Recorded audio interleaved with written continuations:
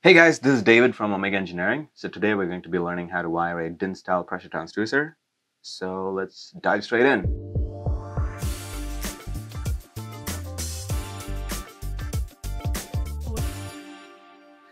So here we have a PX119-100 GI, which is a 100 PSI pressure transducer with a 4 to 20 milliamp output. It has two wires, and typically you would connect those two wires in a loop circuit. To disconnect the DIN plug from the transducer, I'm using a Phillips screwdriver, and once I have it all the way out, I'm going to pop it open just like so. So once you disconnect the Mini DIN plug from the body of the transducer, you'll see a little slot at the bottom. Use a flat blade screwdriver, push it in like so, apply a little bit of pressure, and then pry the whole assembly from the inside out.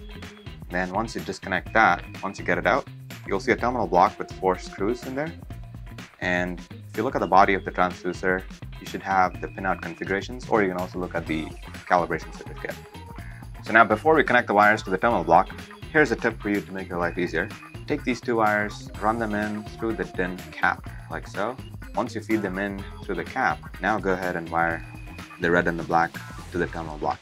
So now red is going to be positive, so I'm connecting red to supply over here, like so, and black is going to be positive output. So I'm going to connect black to positive output over here like so. And once you have the red and the black connected, just put that little terminal block assembly back into the DIN cap like so. Apply a little bit of pressure, you'll hear it pop. Make sure that you align these little slots against 1, 2, 3, 4, the pins on the actual body of the transducer. Apply some pressure. Once you have it in, put the Phillips screw back in and tighten it back in. There you have it, folks. We have successfully wired a DIN style pressure transducer with two wires, red and black, one connected to positive supply and one connected to positive output. And as always, if you have more questions, comment below or feel free to contact us.